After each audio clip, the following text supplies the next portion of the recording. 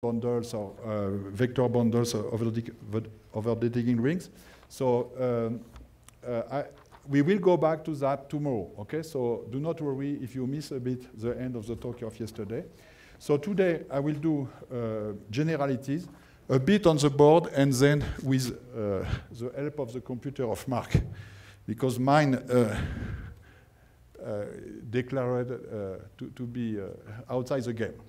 So we continue with what is a node. So Zariski topology is not enough when you want to deal with torsors. Okay?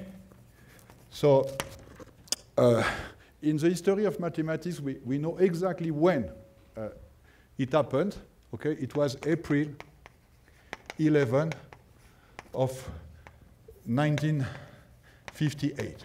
Okay, so during a talk by Serre with Grothendieck and others, and then it was they made exactly this comment that Zariski topology is not enough, and they were inspired by others kind of torsors and other kind of groups. So what we have done with GLN, okay, so if you know topology, so GLN torsors or GLN co-cycles if you want, because I did not introduce yet torsors, are related with vector bundle, but you can go further and for example look at quadratic vector bundles, okay? And when you look at quadratic vector bundles, the right group scheme to consider is the orthogonal groups. Okay, so I did not buy, I just O to N.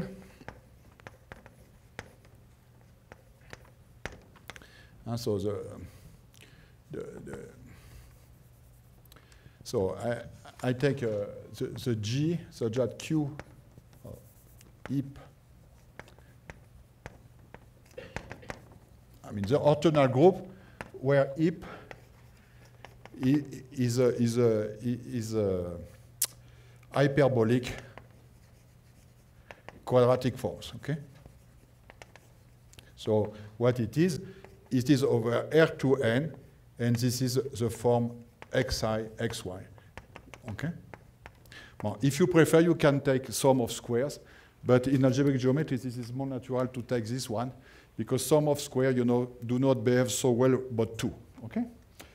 And then what are a quadratic bundle? So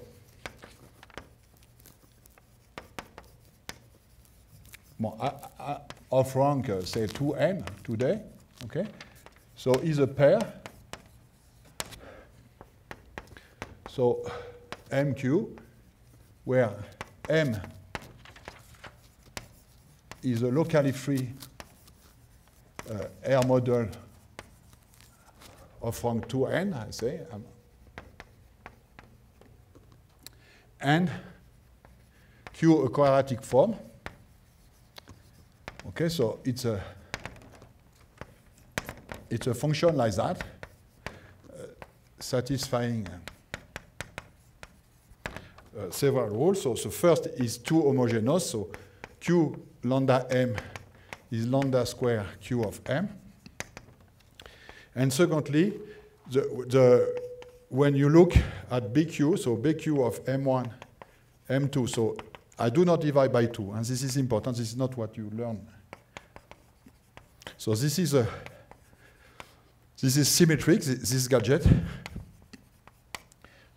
is a symmetric bilinear form. Okay.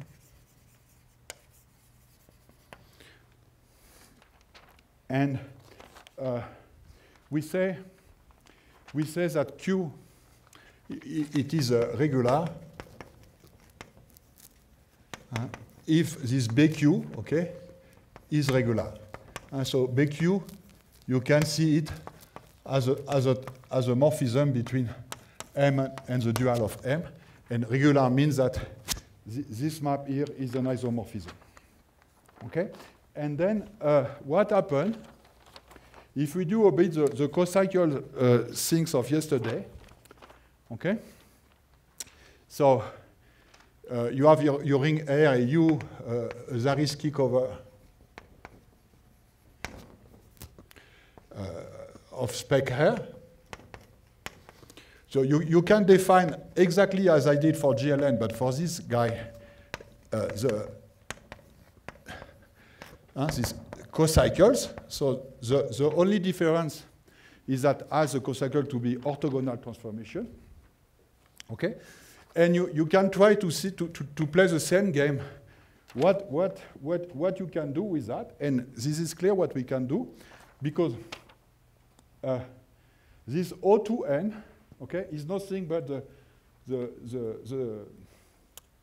isomorphism group of this this split of the algebraic forms. And when you have cocycles for Zariski, it means you can glue. And so what you get are so-called quadratic bundles. So here you get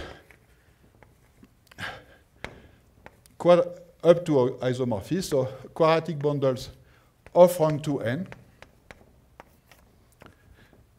localized and trivial over U.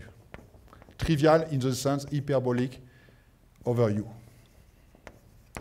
And of course, this is nice, but it's not what we want, okay? Because you have other quadratic bundles, okay? So like that, there is no way to, if you take R to be R, there is no way to get this quadratic form, right? Because these quadratic forms, over a field, okay, the Zariski site is trivial, okay? And this quadratic forms is not isomorphic to the hyperbolic.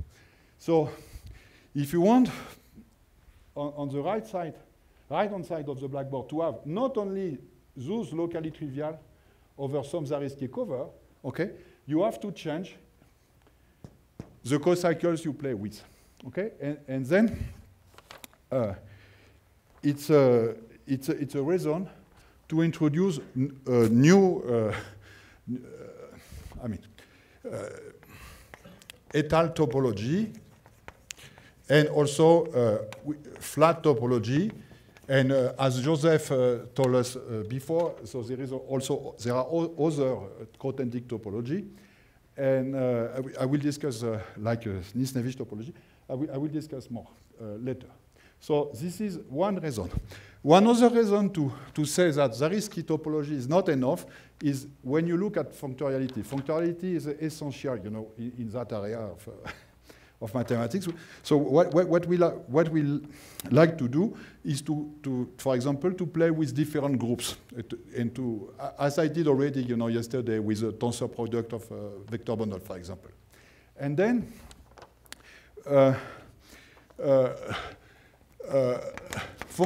the simplest maybe example of functoriality, okay, is when you look at the linear group, GM, I think about it as a linear group of dimension 1, okay?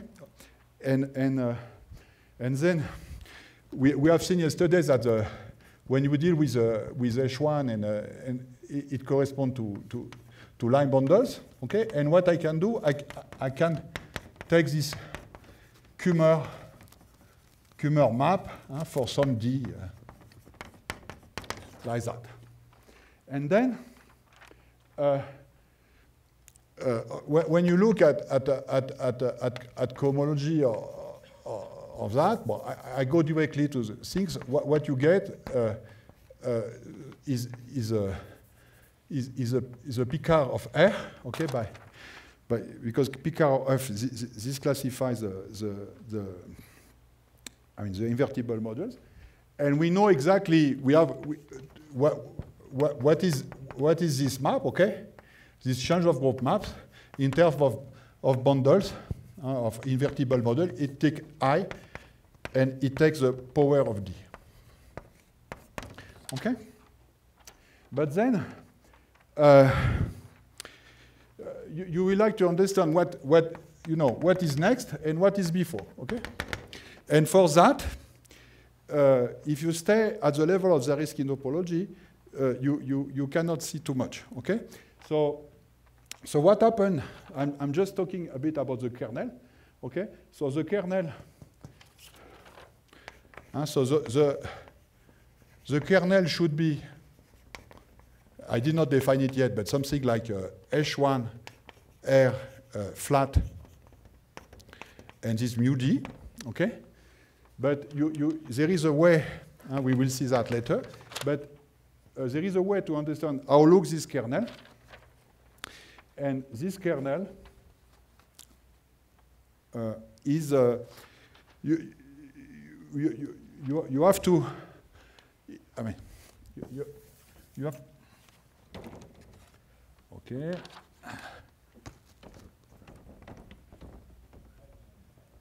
There. Sport. Yeah. This kernel,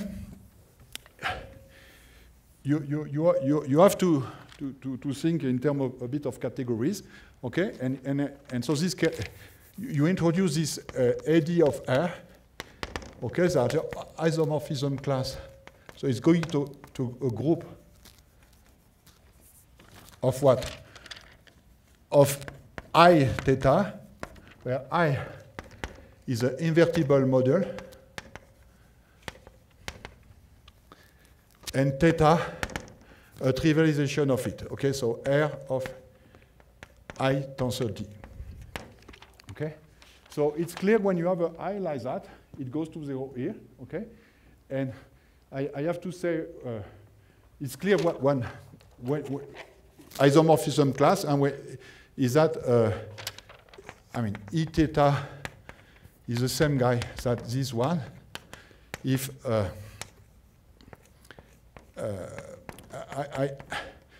there is some there is some isomorphism F such that this commute, right? So here you have theta D, F tensor D, and L prime D. And what happened is that this, what we find that this ADR is nothing but, so it goes to this peak R and to this kernel. But of course, what is the kernel of this map? And so that, of course, I can multiply all these things, so this is a group. And if I take a I, so if I take an element I theta here, so going to 0, it means that I is trivial. But to say that I is trivial, is here I put R, okay? And then I have an isomorphism between R and R, so this is an element of R star. So actually, I have a, and this element of R stars is well defined up to a D power. So you get something like that. And if you think about these things, okay, for the people know, you see that this ADR here is exactly what I want for this flat or cohomology here. Okay, so this is by hands, okay, but it gives you the intuition of what's going on. Okay, so maybe this is the right moment to ask questions because I will start to push the button.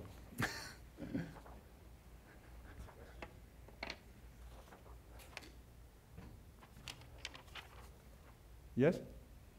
No? Okay, so I'm very happy that this thing works.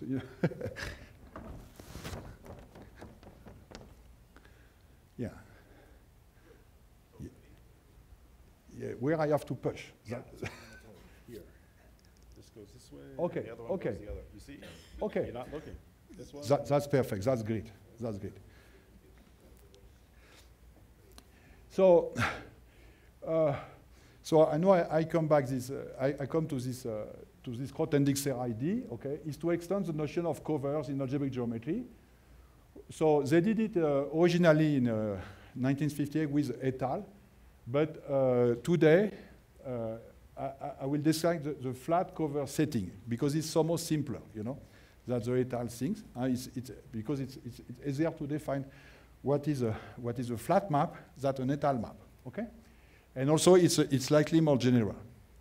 So and our chance the setting with the ring and this flat business, this is exactly the setting of the book of de Mazur et Gabriel. So this is in French, okay, it's 1970. There is a translation which is not full, but which is in English, which is already good, okay? So that's really what I follow. So what is a flat cover? So it's flat, or we say FPPF. So in French, it is fidèlement plat de présentiation finie. So you take your ring, you take a finite collection of L rings. Okay, you ask that not only they are flats, but they are of finite presentation. And also you ask that the spectrum of R is the union of the image. Okay? Well, so that, I think there is nothing really new for you. And one important thing is that we can take the product of the S, okay, and deal with a single ring, okay, because this S is going to be also a flat cover. Okay, so there are two schools. Okay, one dealing with a single ring. Okay, so I will use that next. And other people, they prefer to keep this S side because this is, I mean, they keep track of things from topology. Okay. And one special case, of course, of flat covers, this is a case of Zariski cover. Okay, so you just take a partition of unity, okay, and then this RF1 and times is a RFN is a Zariski cover, is a flat cover. Okay. So I want to define a situation on Abelian cohomology. So as I said, I deal with one single S, okay? And then we have these maps, okay? So this P upper star, I mean, this co-projection, and I mean, for 1, 2, for 1, 2, 3, and you have also this kind of partial co-projection. Yes? I don't know if anybody has the faintest idea what you mean by co-projection. What is that? Are you sure? Sure. I can.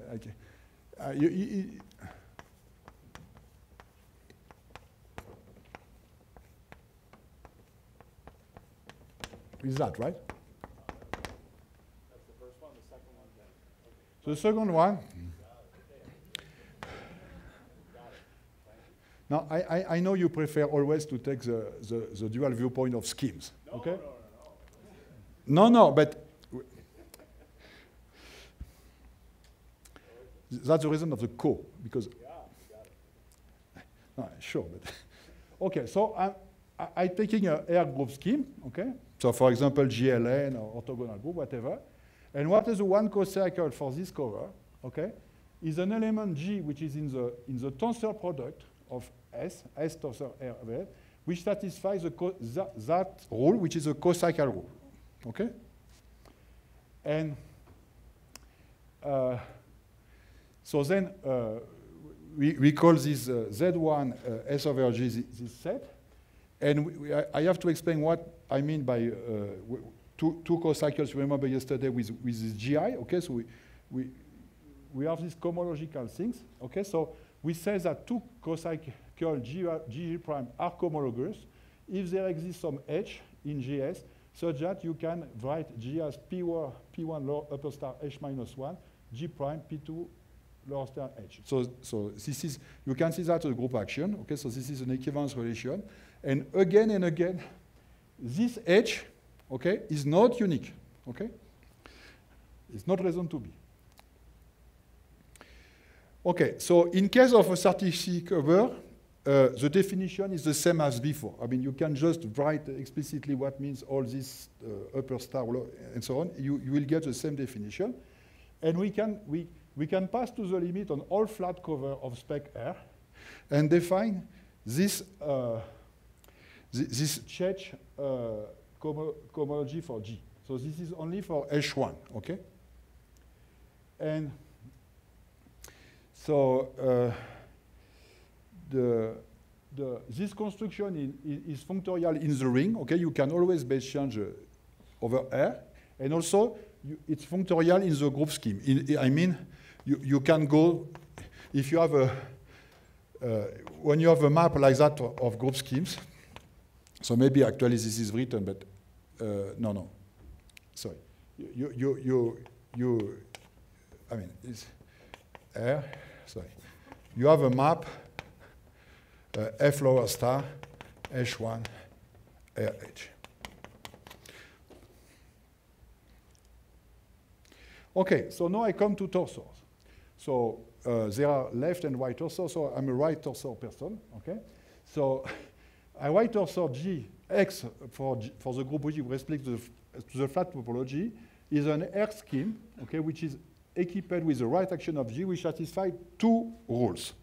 The first one is the simple transitivity property, okay, in that setting. So it means that when you look at the action map, which takes xg to x and x point g, this is an isomorphism.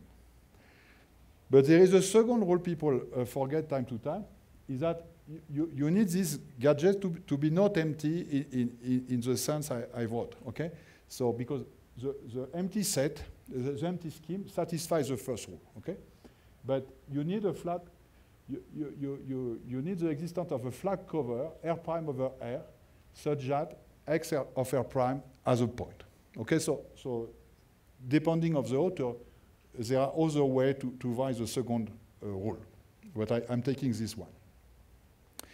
So the first condition, as I said, reflects the simply transitivity, and actually, concretely, it means that GT acts simply transitively on XT for all R rings T. Okay, so this is totally equivalent to say that and to say I. And of course, you can be a bit disoriented because XT might be empty, but of course, on the empty, I mean, any action on the empty set is simply transitive, as you know. Okay, so the second condition is a local triviality condition. Okay, and the basic example of torsors is when you take X to be G, with G acting on itself by right translation. So this is called the split G-torsor, okay, or the trivial G-torsor, depending. Okay, so I wrote again the axioms, the rules. So an important thing is that if you have a torsor X having a R point, okay, is defined a morphism, which is just the orbit map. You take G and you map to XG, and this is an isomorphism, okay, because the simple transitivity property implies this map to be an isomorphism.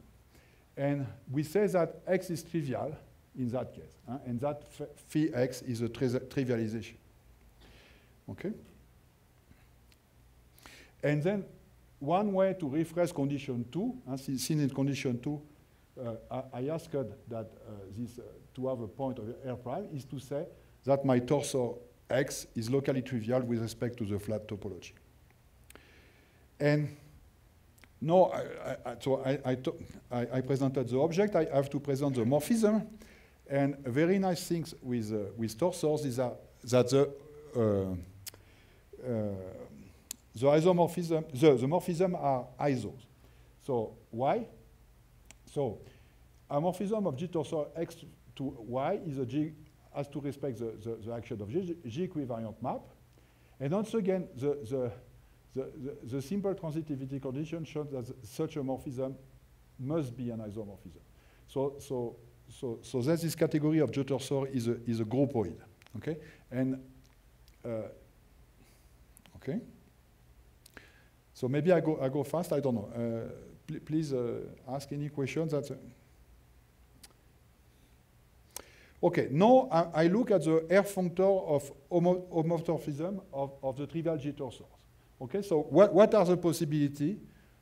You know, I have G, and I want to look at automorphism of G, which commutes with the right action of G.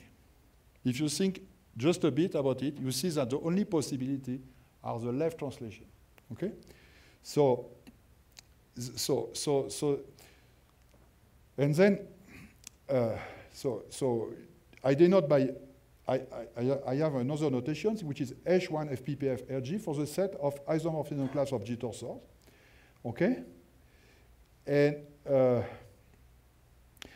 again, I can look at a relative version with some S over R for the isomorphism class which are trivialized over S. And exactly as in the vector model cases, okay, we will construct a class map coming from the torsors, I mean from the geometric size to the cohomological size. So the difference is between both is that I have this small change, okay, which is for non-abelian cohomology, okay. And so how does it go? Okay, so I'm taking the co-cycle viewpoint, okay. So I take a G-torsor over R equipped with a trivialization, okay, over S, okay, phi. So my convention is always to start with the split object on as source. So when we go to this tensor product S over L, we have then two trivialization. There is a we have P1 star phi and P2 star phi, okay? But then when you look at the difference between the two, it has to be an automorphism of the trivial G-torsors, okay? So, but we know that these things are just the G, the G, so that's define me an element G on GS tensor S, okay? Bon, so this is routine to show that what I got is a co-cycle, okay? And also, I can look at the choices I had. This phi up, I can change it by an element of G of S, okay? So, so then I define properly my class map just by sending to X the class of this co-cycle G, okay? Okay, so, and no, so there is something, okay, so the slide is not precise enough. So let me summarize a bit. Okay, so what I have from some S over R,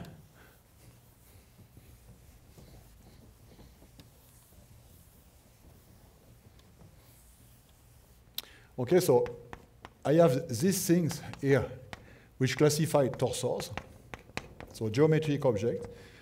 This class map here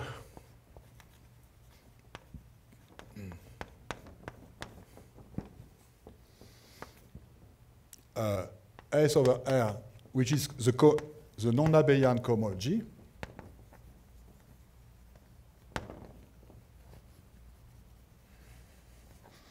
Okay, so what is not very hard to show is that this map is injective. Okay.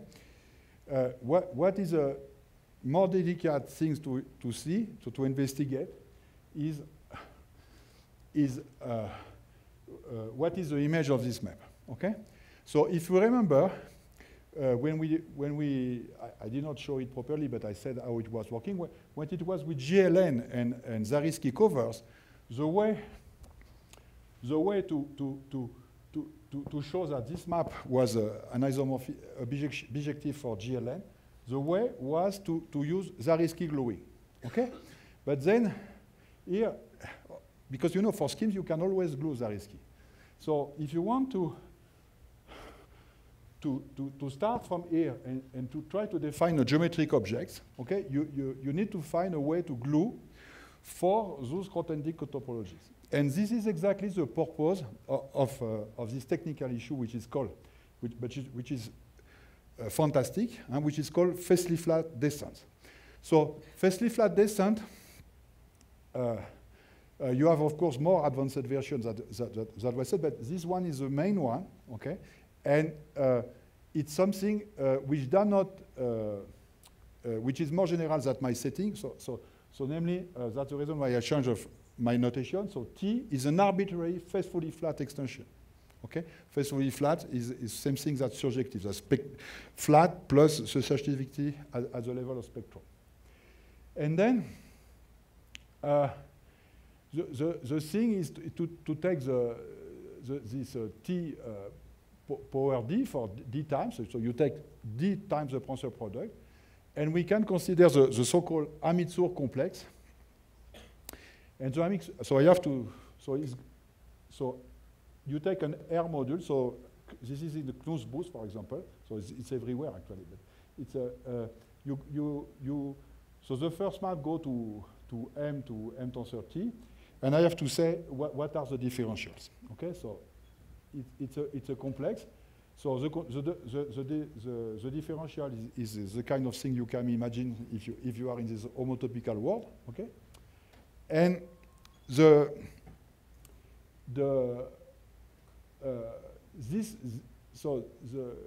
complex is first, this is a complex. Okay, this is true for any rings, but when I assume T to be faithfully flat, this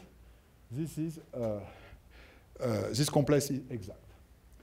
And then, if I take just an affine scheme X, okay, then it implies, okay, that the R point of my scheme X, okay, so, and because for the advantage of affine scheme is that we can always very easily deal with algebras. Okay, so my X is spec of R of X, right?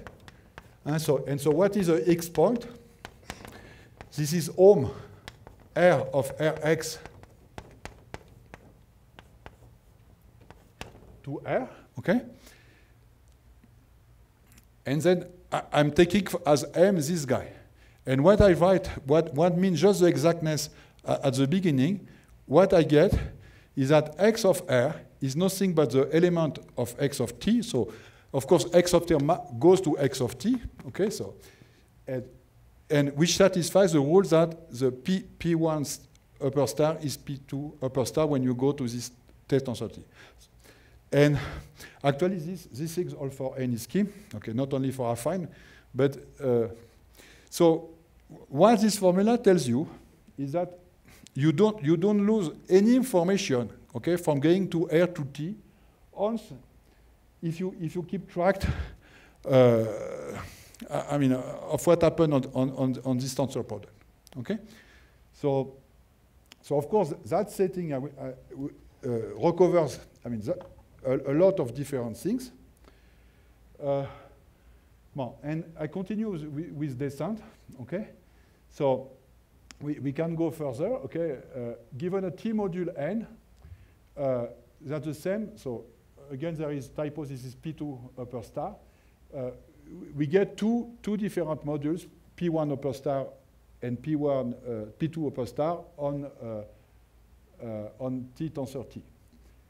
And a descent data in this context, so this is an isomorphism of T2 modules, okay, satisfying some rules, which is very similar to the rules for cocycles. So of course the rules is that it has to be commutative, and I have to tell you what are these phi1, phi2, phi3. And this is the kind of things you can imagine. Okay, so you cannot learn that in 5 minutes. So you have to take a book, but it's just to show you what happened. So and then so I continue, and then there is a clear notion of morphism for T module equipped with the distant data, because the distant data is just this phi. Okay. Yes. In your formula, you switch the order of T. Yes. Yes. Oh. No, it's a bit, yeah. Okay. You have to follow the book and to trust. Yes. Okay, Yeah. But what is interesting is that when you have an R module, I mean, not a T, an R module, when you look at the identities, it gives you a canonical isomorphism between these P stars. So what I'm saying is that M tensor T comes with a canonical descent data. And the theorem is that is faithfully descent theorem of Grothendieck. This functor M, which associated to a R module M to this tensor things and the canonical descent data, is an equivalence of categories between the category of R module and that of T modules with descent data. And furthermore, we know exactly how to go back. So when you have n phi, the way to define an R module, the corresponding R module, is to take this rule. Okay, n tensor 1 is phi 1 tensor n. And so this theorem, okay, recovers, for example, Galois descent theorem and Zariski gluing and many other things. Okay? And once you have a thing for modules, okay, you can upgrade it, okay? So instead of considering R modules, you can consider R algebras, okay? And you have the same correspondence for R algebras. But you can even purge that thing. For example, you have an equivalence of for affine R group schemes and affine T group scheme with the descent data which preserves the group structure and so on. Okay, so now I slow down a bit. I go back to a vector bundle. Okay, so a consequence. So an important example of what I was discussing is some extension of Swan-Serre's correspondence. Okay, so this is in the stack project if you want. So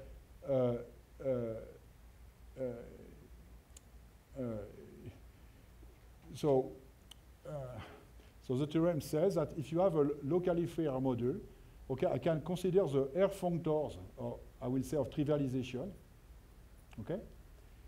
The isome of S module between S, R, and Z, and that thing is a GLR torsors, okay? I denote it by XM, okay? And so that's good to know. And actually, so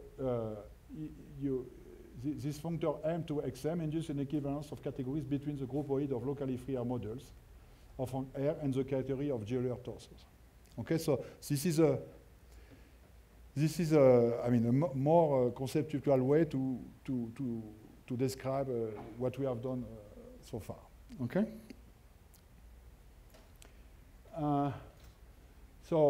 And this implies that the GLR torsors are the same with flat topology or with Zariski topology. And étale between the two is the same.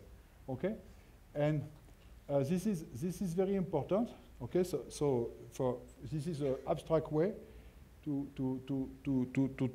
talk about Hilbert 19 Grothendieck. I mean, that the GLR torsors for the flat are exactly what we have done yesterday. I mean, with the Zariski thing. But of course, this is specific to GLR and to a few other groups. This kind of property. I mean, only very few groups actually satisfy this kind of statement. They are called special by Grothendieck.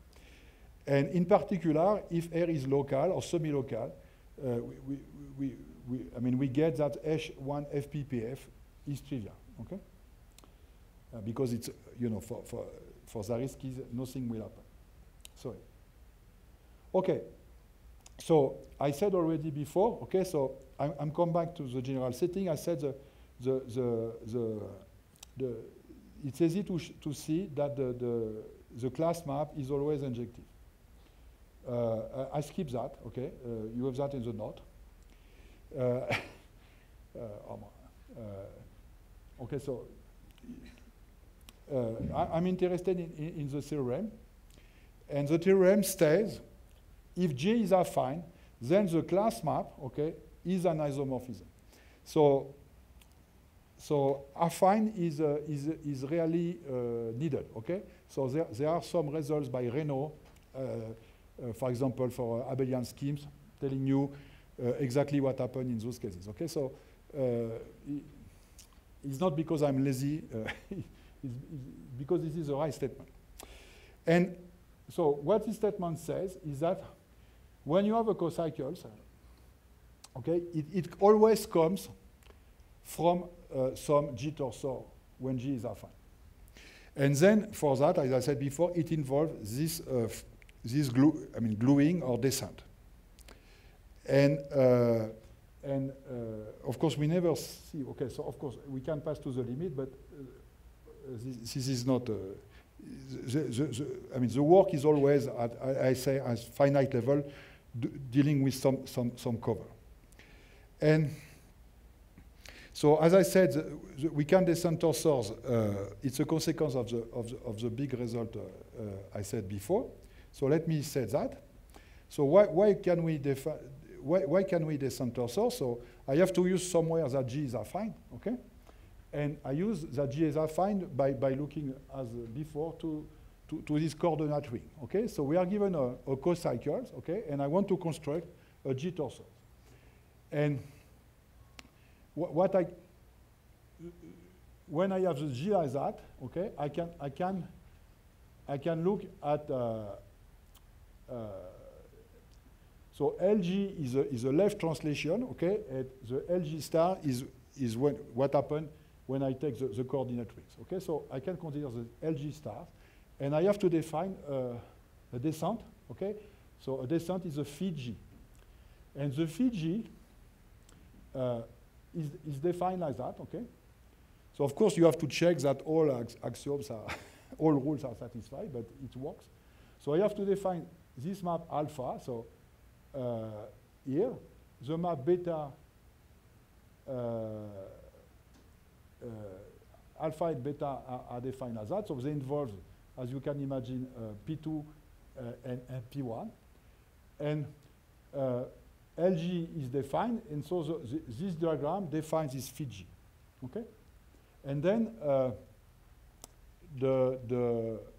what we show that the cocycle consistent plus that phi G is the same phi is a descent data for this algebra SG. And this descent theorem defines an R algebra Rx, and it's trying to show that this X comes equipped with a G-torsor structure, okay? But so this torsor is denoted by EG, okay? And that's the way we glue, okay?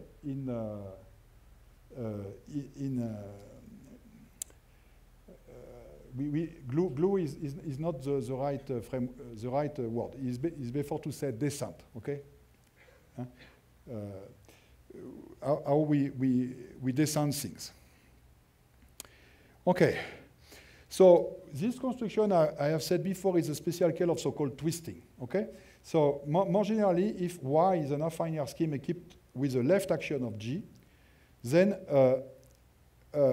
I can look at the action map, okay? So G was my cocycle, I remember, and is defined a different data. And what I get is given to the twist of YG of Y by this one cocycle. So it's affine, okay? And this YG comes with essentially the same features than Y in the sense that it is close to B. I don't know how to say it. So let me just show you an example of that. So when you take the special case of G acting on itself by inner automorphism, okay, so by Gx G minus 1, what you get, I call it GG, is so capital G, small g, it's called the twisted air group scheme because that object is again an air group scheme. And it acts on the left on the YG for Y as above. Okay, so basically what I mean is that you can descend if you respect up, if your descent data respect structure like a group, a torsor, action, whatever, then when you descend, you keep the same thing.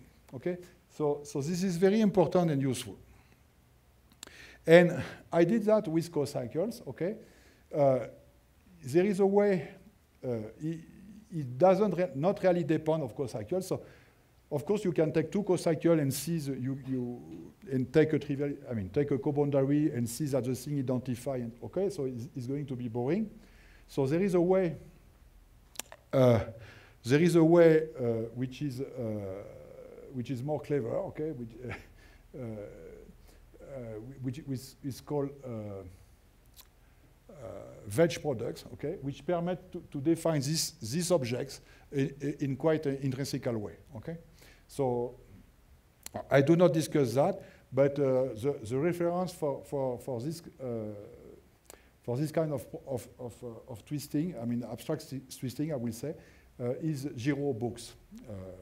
Okay. Bon. So I come back to this assumption of affineness, okay? So in practice, it's too strong, okay? Because some people can be interested in an elliptic curve, for example. So if you want to use descent for G schemes, and okay, you have to use kind of quasi-projective properties, so namely to use ample invertible generalized bundle. So the only reference I know for that is this Néron model book, so the Bosch, Luc, Duhamel, Reynaud. Okay, so and twisting is not limited to the affine world, but is more complicated when you go outside. Okay, so how much time I have? 15? Well, if we want to take into account that Ah, yeah, yes, please, please. I know you're hungry, but the advantage of this thing is go much faster, you see? So, no, I don't have to erase, and you know. Okay, so I will not discuss some specific example of this H1 flat cohomology, okay? So the first example is when you take this WM. So remember from yesterday, WM is representable for M being finite locally free, okay? And in terms of functors, it takes that thing, okay? And then this is a commutative group scheme. And my claim is that over R, this H1 always vanishes, okay? And I, of course, I did not write it, but I mean for FPPF, okay? And so in particular, any VM torsor, and since my class map is injective, is trivial. So what I do, okay, I'm given a flat cover, and I look at this complex, okay? And what happened is that this admissor complex is, since this thing is exact, okay? So if I take a G in VM, so it will be an element of the middle term of the sequence, okay, which go to 0, but this it has to, by the exactness, okay, by this faithfully flat descent, it has to come from the left, okay, so then this is to say that is trivial. Okay, so what I'm saying is that this vanishing is nothing but an obvious consequence of the faithfully flat descent theorem, okay? And to connect with what maybe you know, if I replace the flat by Zariski, so the Zariski is going to be trivial as well, okay? Because it's inject, okay? So I mean, what I'm saying is that any torsor for flat is trivial, so a fortiori any torsor for Zariski is trivial, and then this is just that the coherent cohomology of an affine scheme is trivial, okay? So, but that generalization has some importance. So another important case is when the case of finite constant group, okay? So you have to be always very careful when you deal with abstract object and geometrical object. So gamma is my abstract object, it's finite group, and I can define its associated group scheme, G, which is gamma R. So, and it is, so you have two ways to think about this object. One is to look at this functor. So this functor is, GS is a group of locally constant functions from spec S to gamma, okay? Or the other way is to write what is G as scheme, okay? So it's just the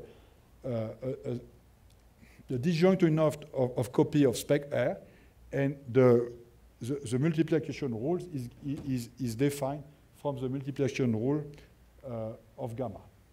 And its coordinate ring is then R gamma.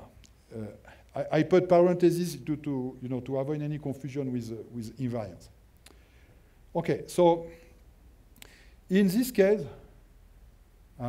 yes, there is problem on done. Okay, a gamma torsor is the same thing that a Galois gamma algebra S. Okay, so I don't know whether you know Galois algebra, but it's a generalization of the rings of the classical Galois theory. Okay, and so of course a specialized scale is that of finite Galois extension L over K of fields. So I'm sorry, but I'm not totally sure what is next. So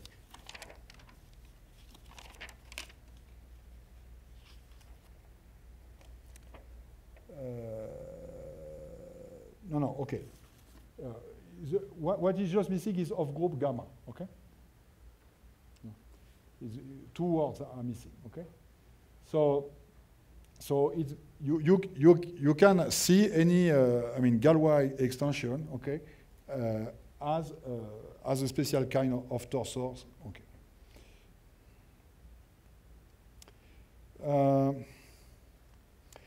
Okay, so an important case, GLR, we had the interpretation, you remember when we did play with cocycle and trivialization, to think about GLR as the automorphism group of the trivial module, okay, of R power R, okay? So there is a nice interpretation of H1 RG when G is automorphism group of some algebraic structure, okay? So I will not be precise, because if you want to be precise when you say that, you embark in difficulty. So Fazel and Kalmes and Fazel were very kind. They wrote the most general statement about this so-called yoga of forms, okay? I just come back to example we discussed a bit today. So when you took the orthogonal group scheme of the hyperbolic quadratic forms, so it's R2N, okay? But then you will see that today with Margot. It turns out that any regular quadratic form, okay, is locally isomorphic to the hyperbolic form for the flat topology, okay? So what I mean, is that I'm given a quadratic forms which is regular, okay, of rank 2n. Well, first, I have to trivialize the modules, okay, so that I can always do Zariski, but that's not enough, okay? I have to trivialize, so to make hyperbolic, and so in particular isotropic, the quadratic forms. And for that, you can do it quite easily if for the flat thing, and you need to be slightly more clever if you want to make it for étale, okay? But this is really how people think, okay? So they look at an object and they try to understand how it can be trivialized, okay? And once you know that, what you get, you get this H1 of orthogonal groups classify quadratic bundles of rank 2n, and actually it's more than that, okay? You have an equivalence of categories between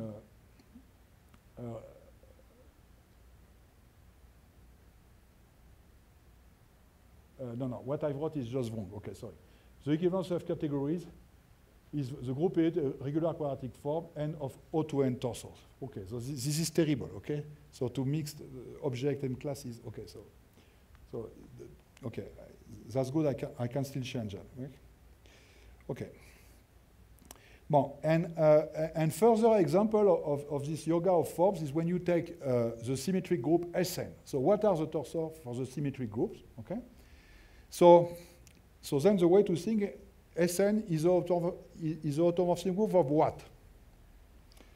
And actually, it's the automorphic group of the S algebra, S times S times S, n time. Okay, so this algebra, okay, is étale, obviously, huh? And then when you look at other finite étale algebra, so if you take a finite algebra of degree n, you know you split and split and split. I mean, you find groups in polynomials, what you do in quadratic, and then after some étale cover, then your étale algebra of degree n becomes the trivial one. So this product I was talking about. And then the same formalism shows that there is an equivalence of category between the category of Sn torsor and that of finite algebra of rank n. Okay? So it's again, this is very convenient. I mean, to have this kind of dictionary. And okay, so of course, this dictionary comes by the distance method, okay, but we can be really much more concrete, okay? So the idea is the following. I have an étale algebra of degree n, and I want to associate some Sn torsors, okay? And an Sn torsor, as I said before, this is the same thing that Sn Galois algebras. So if you think a bit, this is just the generalization of the Galois closure, okay?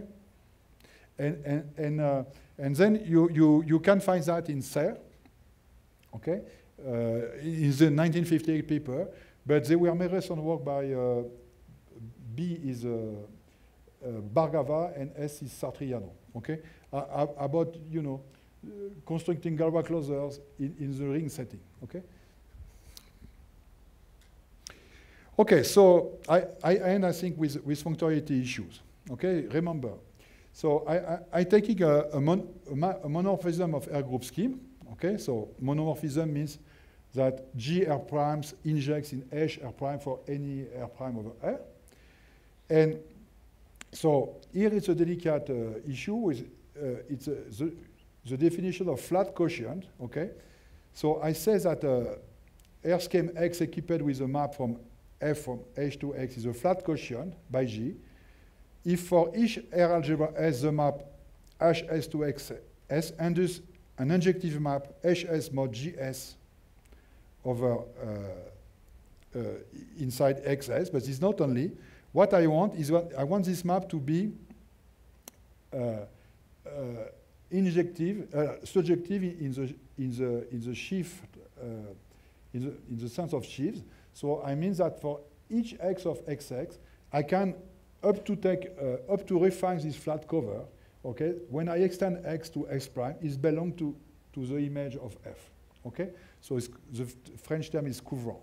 Okay, so to construct, I mean, quotient is, as you know, this is a delicate issue. I mean, here I'm telling you just what we want. Okay, what is the dream we have when we have quotient? I mean. And of course, it's not always possible to construct this kind of quotient, at least in the category of schemes. So a flat quotient, if it exists, is unique. Okay, and furthermore, if G is normal in H, then X carries a natural structure of R group scheme. So that's nice. Okay, and so what is the interest of flat quotient is that this is a special case of torsor. So if I have a flat quotient things, then the map is a G-torsors. And secondly, there is an important thing. So it permits to construct torsors. So the sequence we have, I mean, we have a map from GR to HR to XR. But here comes the interesting player. So this map phi, which is called the characteristic map. So this map is very easy to define. It takes an element x of xr, and it looks. You consider the preimage of x in H, And it turns out that this thing is a G-torsor, and you take this class. And when you go, this class of, when you go next to H, this is a trivial class. And to say we are talking about finite, pointed sets, this is, you just look at those sets pointed by the class of the trivial torsors, okay? So you mean you take F inverse of X as a subscheme of H? Exactly. This is a characteristic map. And so that's the most, this is the nicest way to think about torsors, okay? And time to time, is what you do, we take H to be linear groups, okay? And we like to have that. So one other way to think about it is that this phi gives you the obstruction for an element X of XR to come from HR. Okay, so maybe you have seen that in Galois cohomology. So I think it's time to end. So I will continue on that tomorrow a bit with the slides, and then I will come to my purpose, which is the case of Dedekind rings, and further the case of affine curves. Thank you. Thank you very much.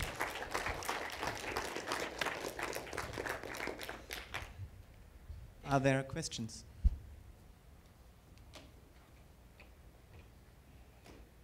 This does not seem